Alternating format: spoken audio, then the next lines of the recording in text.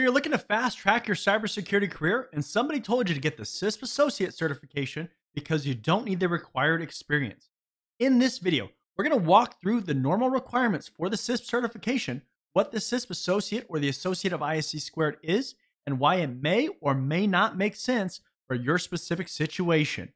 But first, if this is the first time that we're meeting, welcome to my channel. My name is John Good, and here I get to spread my passion for cybersecurity training, tips and tricks, and career advice to help you go further. Remember to smash the thumbs up to like this video, hit the subscribe button and the bell icon so you don't miss future content, and make sure to leave a comment for the YouTube algorithm. If you like my training and you want more, check out my website at johngood.com to get access to training courses without distracting interruptions or advertisements. Make sure that you check out my Getting Started link in the description to sign up for my newsletter and get a free copy of my ebook on cybersecurity careers. You can also join me on the Discord server. The link is down in the description. All right, let's get into the video. One of the most well-known certifications when it comes to cybersecurity is the CISSP, or the Certified Information Systems Security Professional. If you've ever seen one of those surveys they do every year that lists the salaries with the certifications, you've absolutely seen the CISSP pulling in six-figure incomes, and I'm actually not disputing that fact whatsoever. I get asked about the Associate of ISC2 all the time,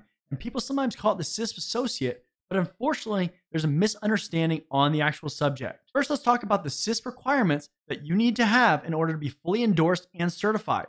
The CISSP certification covers a wide variety of topics across 8 domains on anything from computer and network security to physical security, so things like the height of your fences. In order to get certified, you have to have experience in at least 2 of the domains, over 5 years of work experience. Now, there's additional ways that you can get a 1-year waiver, bringing down the experience requirement to only 4 years. Employers like the Department of Defense have specific mandates like the DoD 8140, or formerly the DoD 8570, that actually require a CISSP for a certain level of job responsibility. Private companies also really like the CISSP certification too for their high-paying jobs.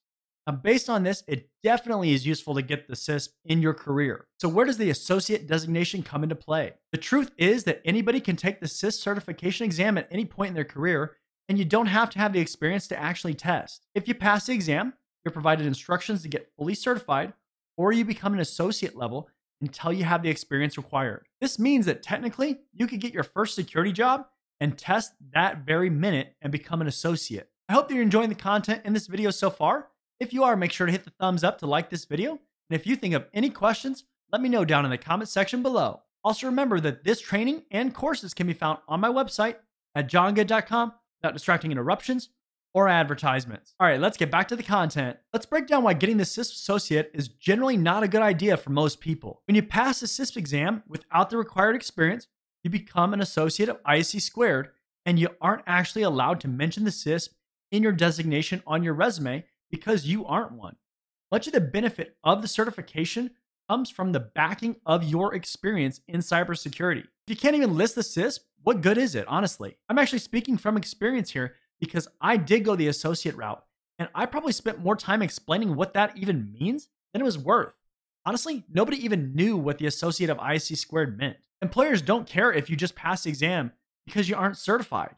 They care about the certification. Instead of trying to pass the CISSP exam extremely early, you could be racking up cloud certifications or something more useful to employers that are still going to get you those high pay bumps. Now, you might be asking, is there a time when it makes sense to actually take the exam early before you have the experience? Yes, there's definitely a time when it actually makes sense. I generally don't even mention the CISSP to people unless they have at least 3 years of experience, because that way, when you add up all the studying after that 3 years, you're going to be pretty close to your actual requirement once you pass the exam. At that point, I would hold off on switching jobs until you get certified, because what's 6 months of waiting when you can get a lot more pay and better positions once you actually get certified? Question of the day. Are you studying for the CISSP? How many years of experience do you have? Let me know down in the comment section. In this video, we went over the requirements for the CISSP, described what the Associate of ISC2 is, and when you should and shouldn't attempt the CISSP exam. Remember, you're trying to get the certifications that provide you the highest return possible for your current stage of your career. Don't be blinded by all the certification choices out there, and be honest with yourself. As always, make sure to leave a like, comment, and subscribe. Check out my website at johngood.com for more training without distracting interruptions or advertisements, and I'll see you next time.